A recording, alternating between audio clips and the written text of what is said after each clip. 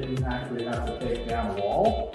Oftentimes kitchens are closed off in these older homes, but this one, we didn't have to do it. It was already opened up. It did have the higher bar type wall here, so we flattened that out, put in a nice peninsula here, modern white quartz, European cabinetry, which I think looks great. What with the gold handles, white tops, kind of give it some variety, give it some differentiation.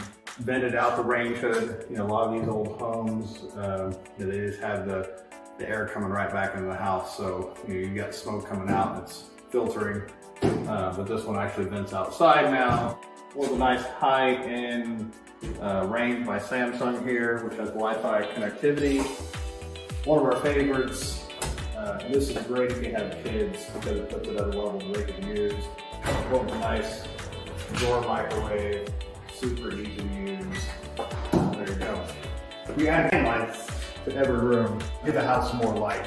It's you know, a lot of these houses were very dark because they'd have one light in the kitchen, one light in the living room, you know, one central light in the family room. So we added can lights everywhere, added these cool, modern looking, almost kind of a Jetsons look